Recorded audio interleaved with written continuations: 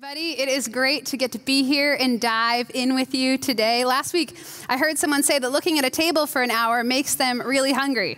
So I hope you ate before you came. We even put some bread on it this week, so now you can really be hungry. But tables make us think of all sorts of things. We think of wonderful meals we've shared or great memories. And as I've been considering the table, I've been considering whose table do I love to be around? So that's my question for you today. Whose table do you love to be around? Maybe it's a place where you know that you will always get an incredible meal. I know Brad and I, we have a short list of people that we have an unspoken rule. If they invite us over, even if we have plans, we cancel them because we know the meal is going to be amazing and the hospitality and environment incredible. Maybe for you, it's a table where you've shared beautiful memories, years of laughter and celebration and games, and every time you're at that table, you feel like you're home. Or maybe in your house, you have a ritual of going to a certain restaurant for a milestone or marker moment. And at that particular table, you've had really significant conversations. As if I've thought about whose table I love to be around, a few jumped out right away, but one in particular. I love to be at my grandma's table. My grandma is an incredible woman. She's a 93-year-old, 4'10", Italian immigrant, and I love her so much. She is as strong as she is kind. And for as long as I can remember, I have loved to be around her table. Because for one thing, the food is always amazing. I remember as a kid being so amazed because she never even used a recipe. In fact, she never even used a bowl. So often she would just put the flour and eggs right on the counter and out would come this incredible pasta.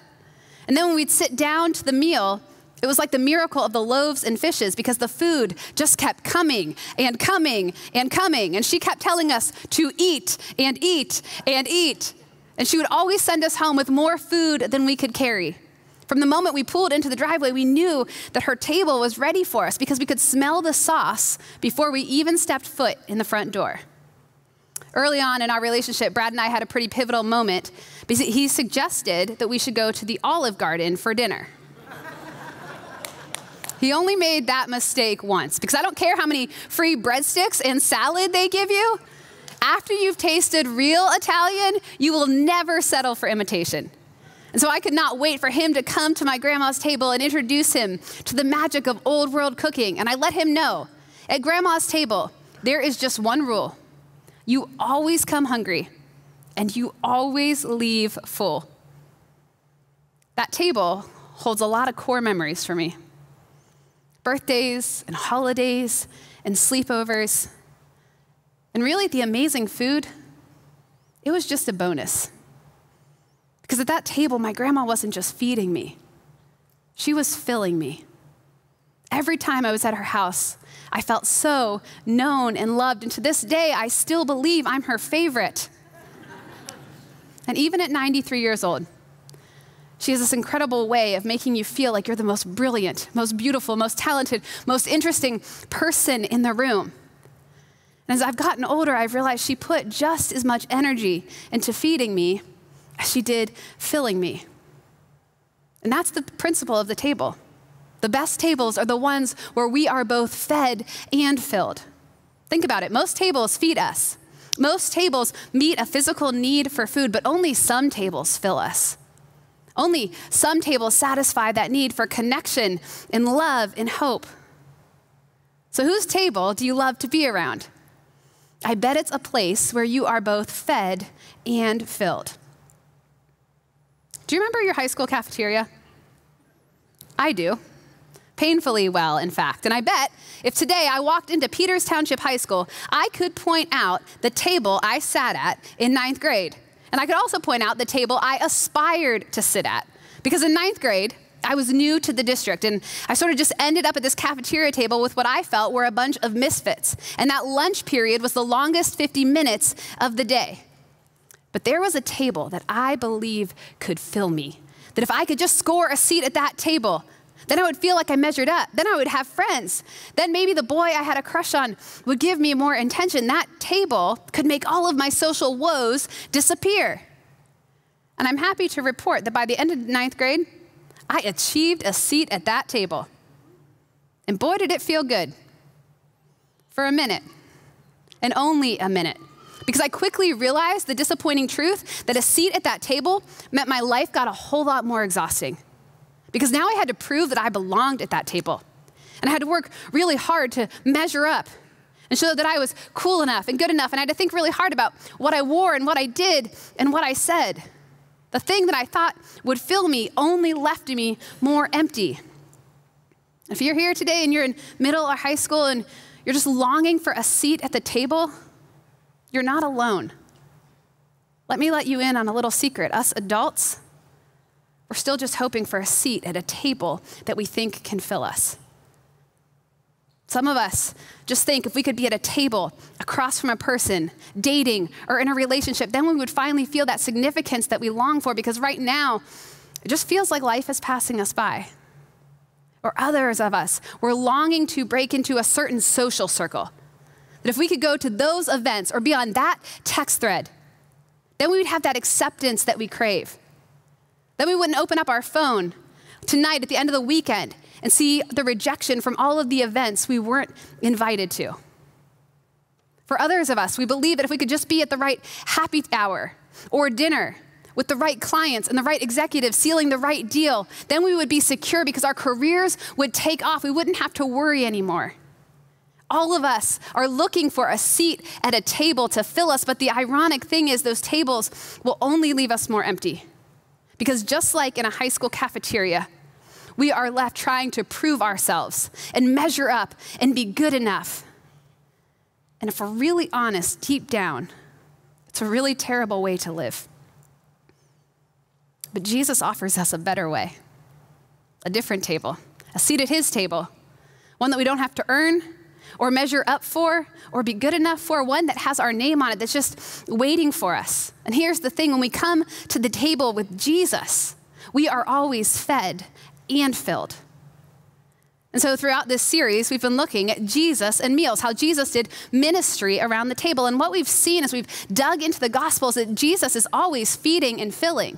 He's feeding, he's meeting physical needs. But even more significantly and amazingly, he's filling.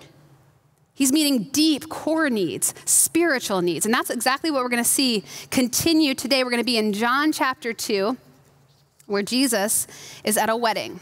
You can go ahead and navigate there. John writes, "On the third day, there was a wedding at Cana in Galilee, and the mother of Jesus was there. Jesus was also invited to the wedding with his disciples. When the wine ran out, the mother of Jesus said to him, 'They have no wine.' And Jesus said to her, 'Woman, what does this have to do with me? My hour has not yet come.' His mother said to the servants, 'Do whatever he tells you.' Now there were 6 stone water jars there for the Jewish rites of purification, each holding 20 or 30 gallons.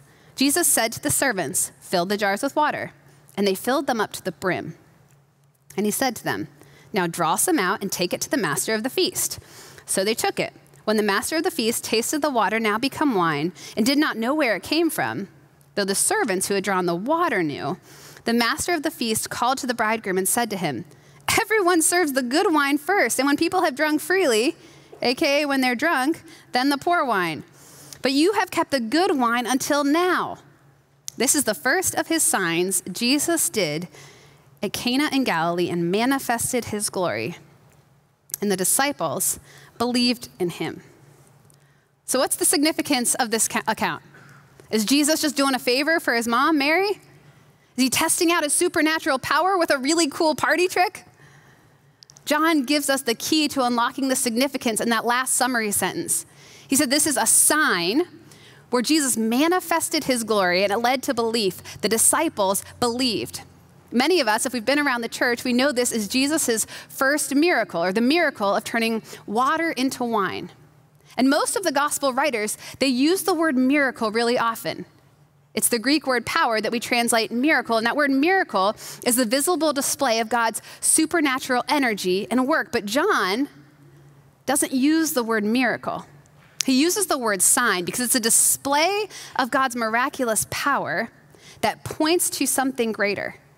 And John is all about signs and glory. In fact, it's how he structures his book. The first 12 chapters are 7 signs that Jesus did, and the last 8 chapters are the fullness of the revelation of his glory.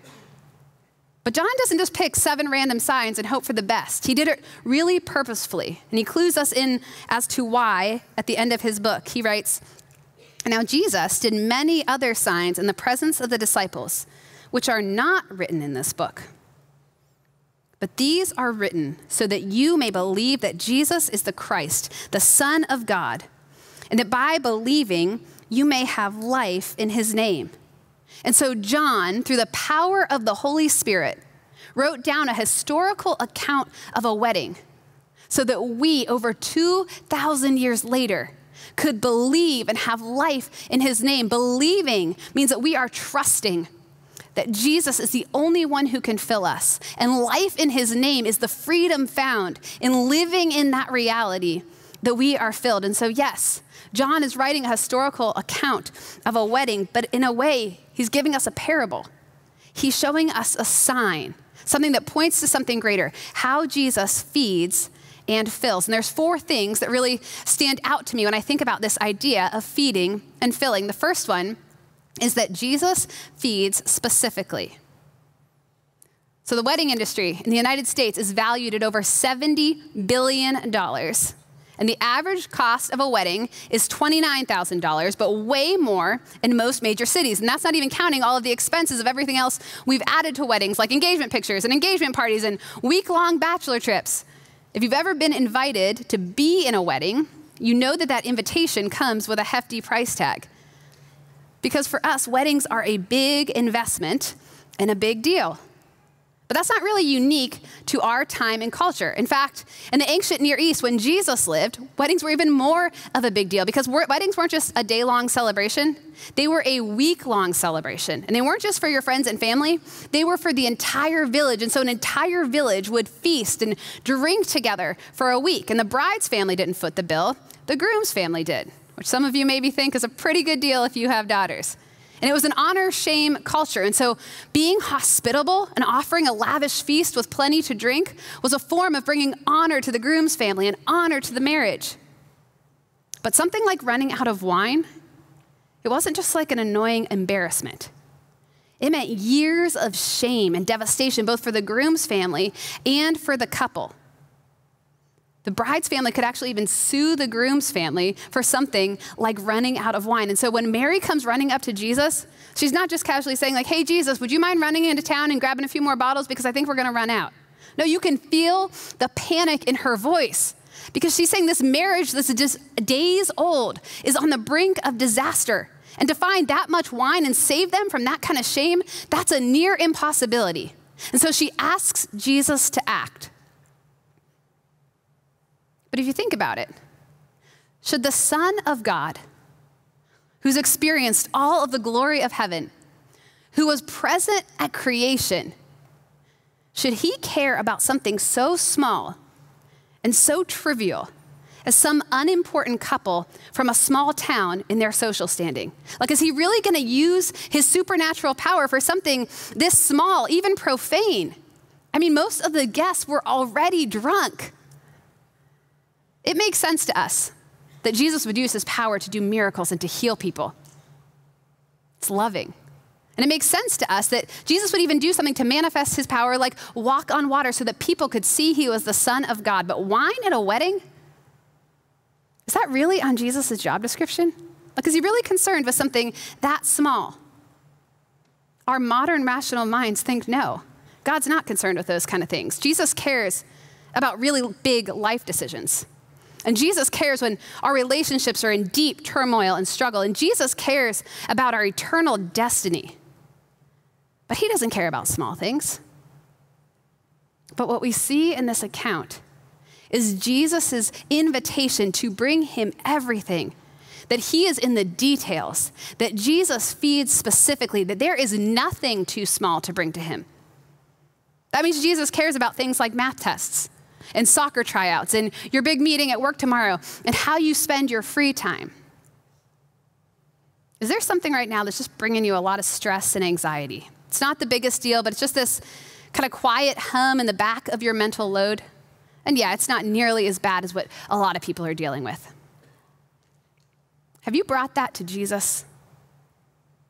Are you willing to invite him into the details of your life and say, "Hey, Jesus, we have no more wine.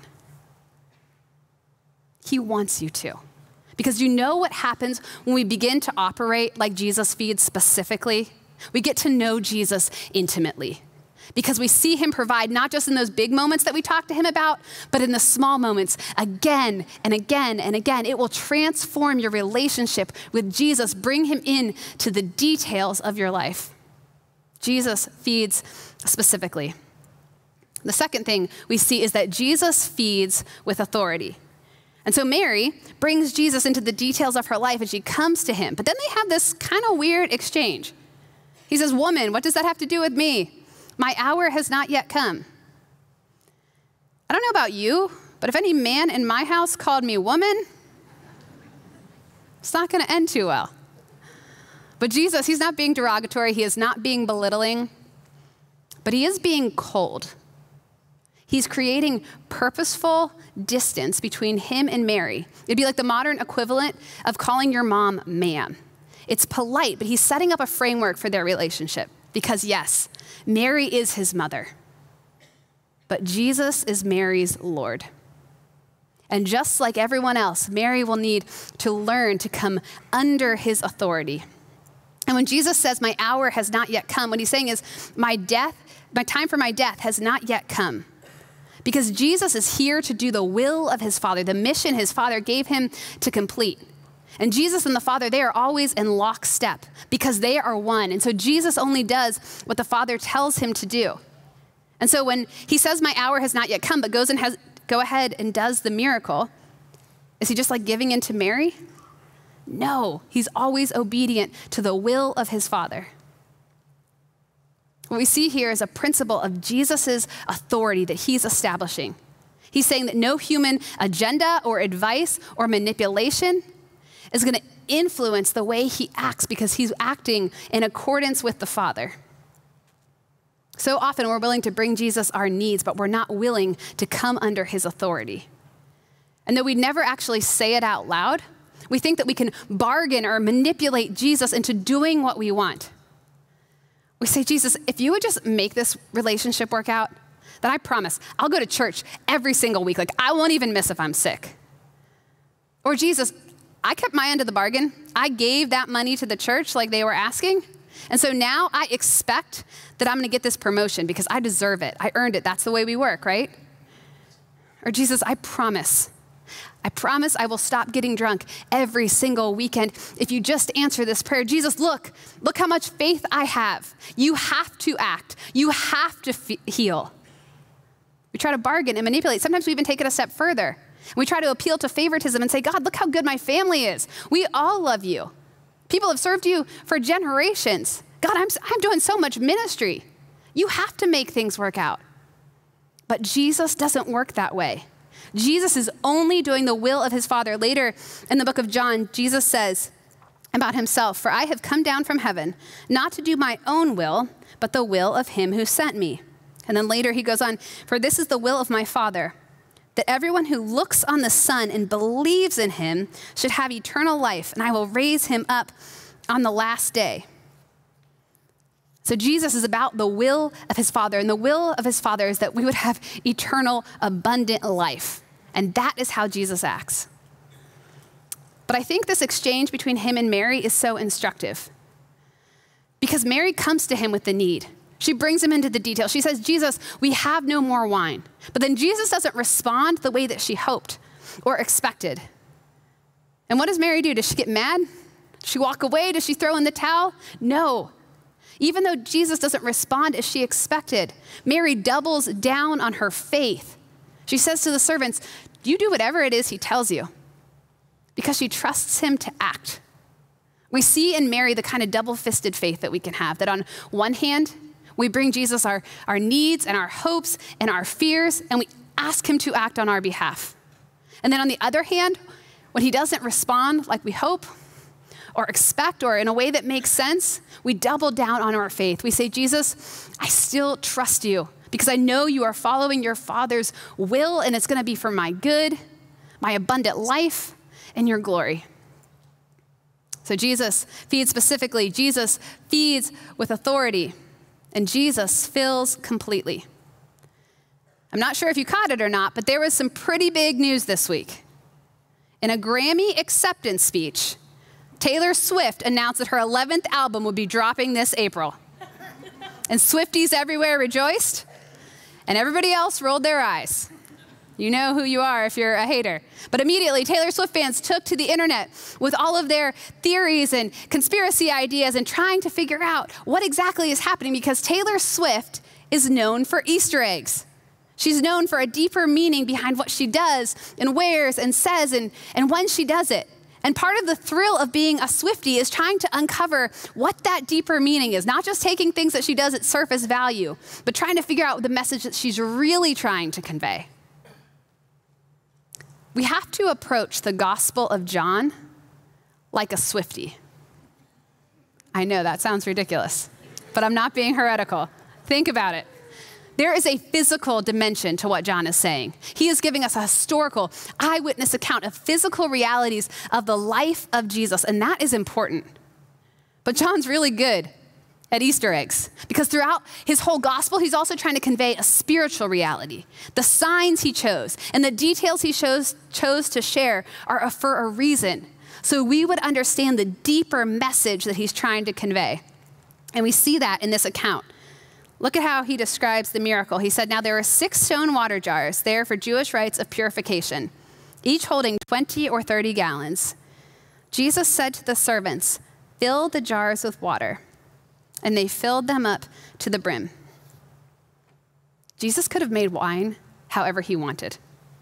He could have chosen the jars that brought the original wine and just filled them back up with wine. He could have snapped his fingers and had wine rain down from heaven. But Jesus did something really significant.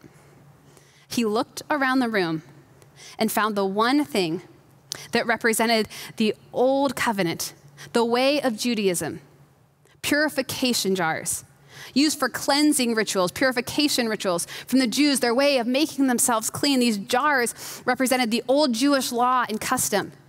And in a sense, what Jesus is saying by filling these jars is that way of religion, of cleaning yourself up, of having to be good enough for God.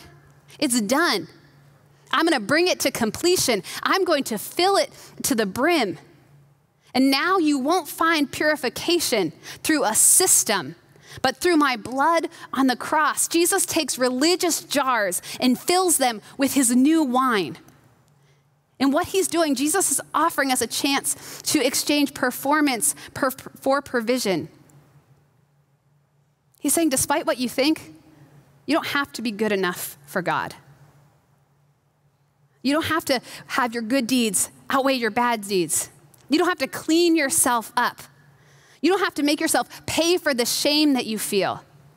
That system of performance, it is done. And now I'm ushering in a new way, a new wine of provision. In the ancient world, wine represents joy, abundance, and celebration and goodness. And Jesus saying, drink this wine because you'll have all of those things, because I'm going to make you pure. I'm going to provide a way for your atonement. What Jesus is saying by choosing Jewish purification jars is, I'm going to satisfy your thirst for God in a whole new way. That I am the new wine that will feed you and fill you so that you are never thirsty again. When Jesus fills us, he fills us completely.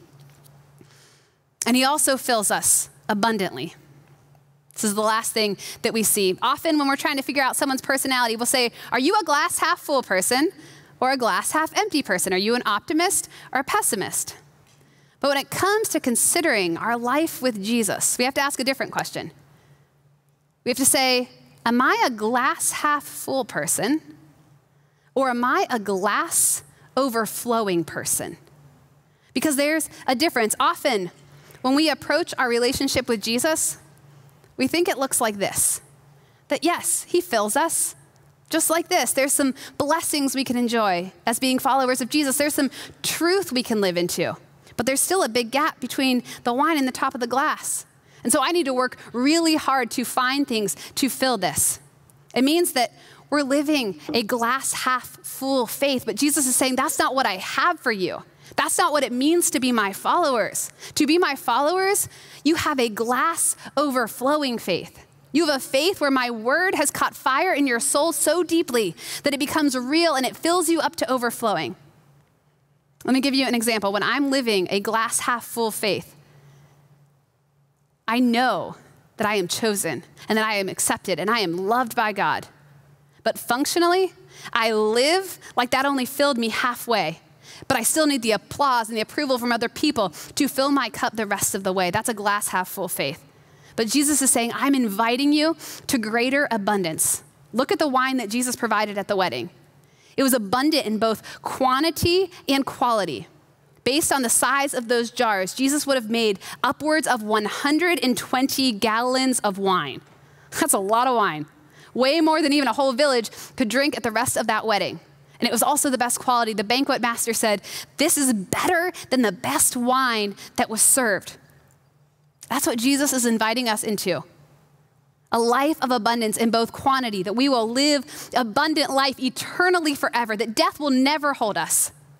But also in quality, that the life we live here and now would be a full glass, that it would transform everything about us because we're living out of the abundance and the fullness of what it means to be in Jesus. And John gives us a really incredible picture of what that looks like because all throughout the book of John is this theme of abundance.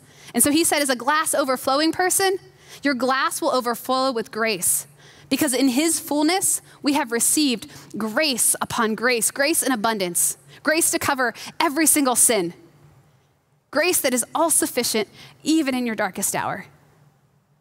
And if you're a glass overflowing person, Jesus says that my joy will be in you and that your joy may be full. That no matter what is going on up here in your life, underneath is this undercurrent of joy that cannot be shaken because your glass is full. And beyond that, Jesus says you will have life and you will have it to the full. You will have it abundantly. You will have significance and purpose and acceptance. That will all be filled in me. Jesus is offering us a life of abundance because filled people are free people. We're free from chasing after those tables that we think will fill us. And we no longer have to perform and measure up and achieve. And we're not just stuck living under the fear of man, just hoping that we can achieve someone's approval or applause. Filled people, they don't hold on to offenses. Filled people don't harbor unforgiveness.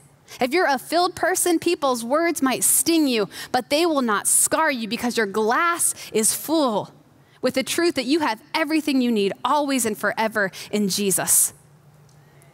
When Jesus fills us, he fills us abundantly.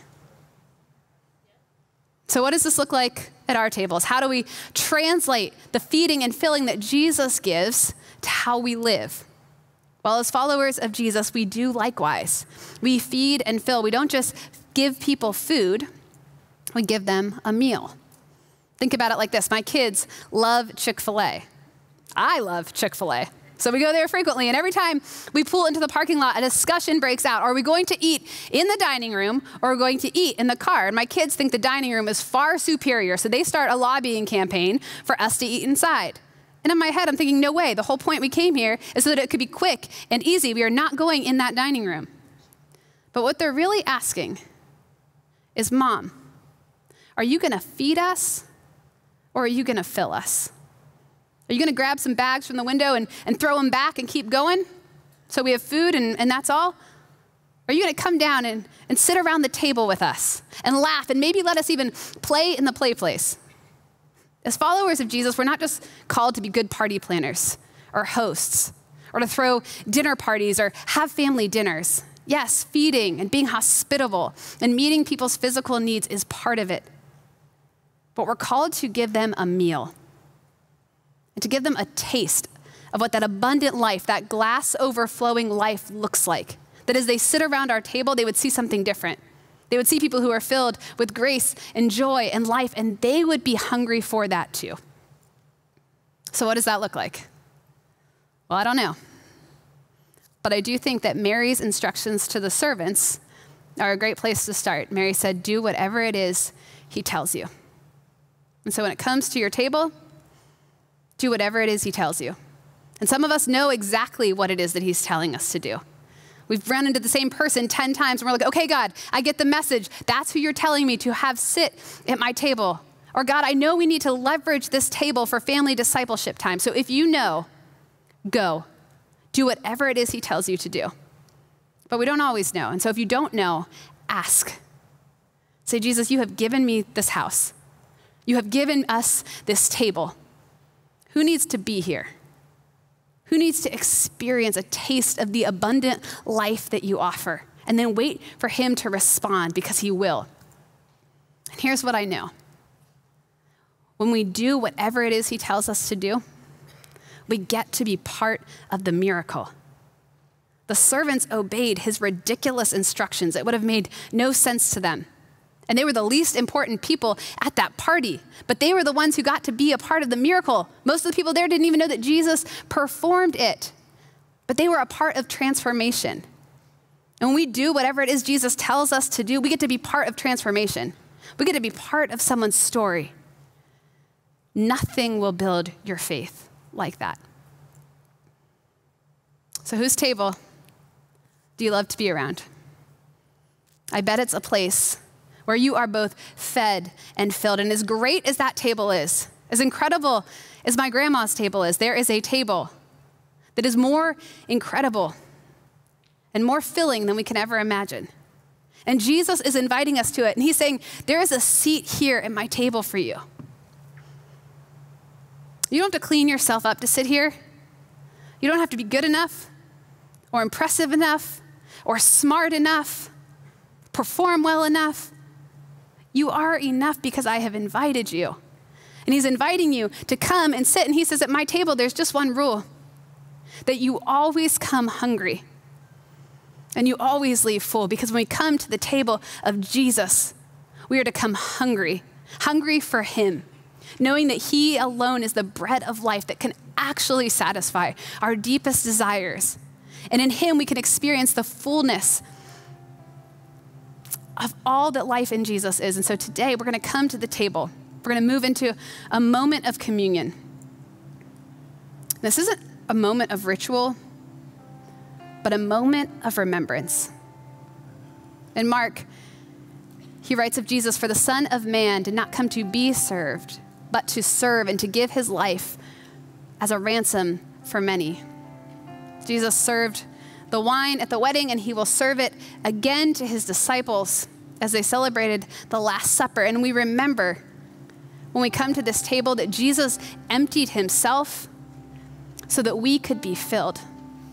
That Jesus drank the cup of wrath so that we could drink the cup of joy. And he knew that we would forget that he's the only thing that can actually fill us and satisfy us. So he created a table for us to come and to remember and meditate on that reality and be filled anew, to be cup overflowing people. And so today we're going to come to the table. But before we do, I just want to take a moment here before the Lord. And if you would, just ask him where it is you're looking to be filled. And if that's not in him, take a moment to repent for that. And then we'll come to the table.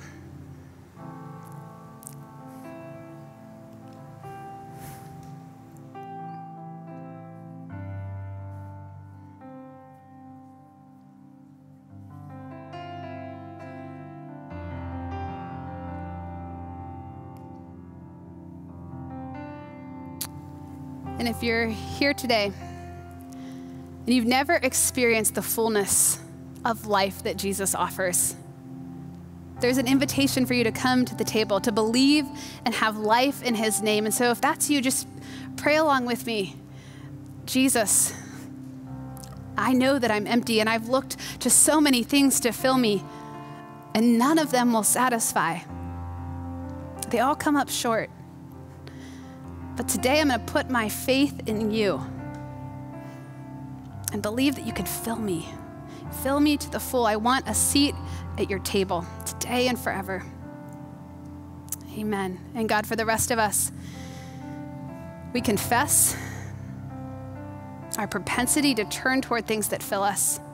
Would you remind our hearts now in this moment, through your body and your blood, that we are filled, that we are glass overflowing people, and we live out of that fullness. It's in your name that we pray. Amen. Matthew writes, so now as they were eating, Jesus took bread, and after blessing it, broke it and gave it to the disciples, saying, take, eat. This is my body. Today, Jesus says to us, take, eat. Eat of the bread of life and be satisfied. Let's take the bread.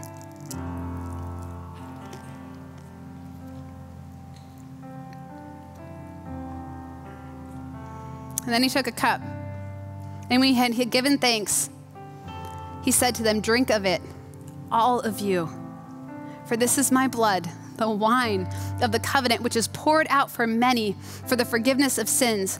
I tell you that I will not drink again of this fruit of the vine until the day when I drink it new with you in my Father's kingdom. Our abundant eternal life means that we will sit at a feast with Jesus for all eternity. And today we remember that his life has made purification for our sins, and so we take the cup together.